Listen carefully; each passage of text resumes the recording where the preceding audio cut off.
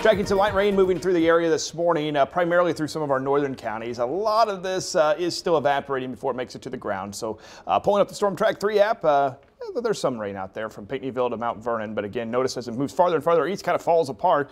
Again, a lot of dry air. We have an east breeze around. That is a dry wind this morning. Not everybody's going to see rain here to start the day, but there are at least some scattered showers out there. Live view from Mount Vernon. We've got a few raindrops on the camera there in Mount Vernon. Metropolis dry weather, though. We've actually seen a few showers even late last night move through the Poplar Bluff area. Cape Girardeau looks like dry roads there, though, as well.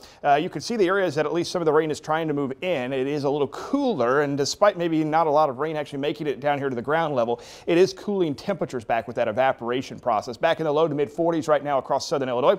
Down to 42 in Mount Vernon, 44 in Marion. Cape right now reporting 48. Sykeston at 46.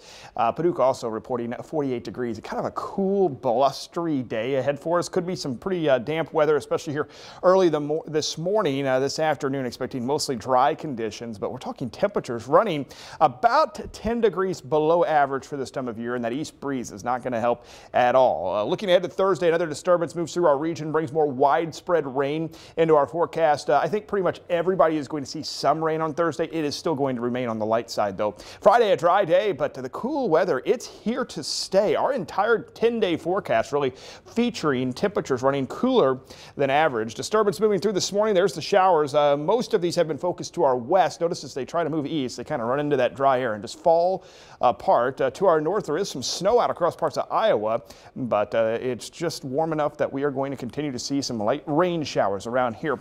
This is the lunchtime hour, low to mid 40s. Notice a couple isolated showers still lingering around, and through a good part of the afternoon expecting dry weather, but I can't entirely rule out maybe an isolated shower or two during the mid to late afternoon hours. We're in the mid to upper 40s today, kind of a chilly day this evening. Any rain that is still lingering around quickly exits. That northeast wind sticks around, though, and we'll drop back in the low to mid 40s initially. Tomorrow morning, waking up about 40 degrees, but notice 6 a.m. already tracking a little more wet weather approaching our region, and at least showers around through a good part of the day on Thursday.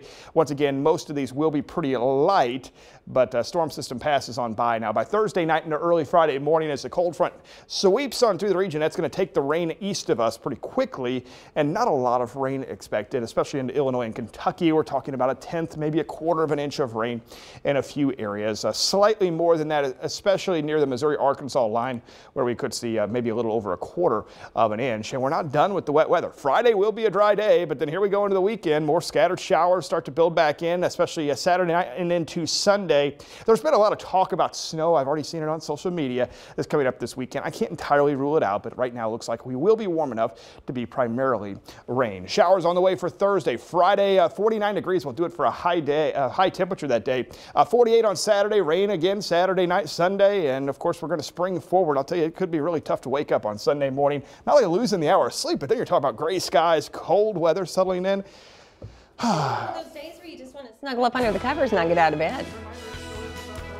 Okay, thanks, Nick. We'll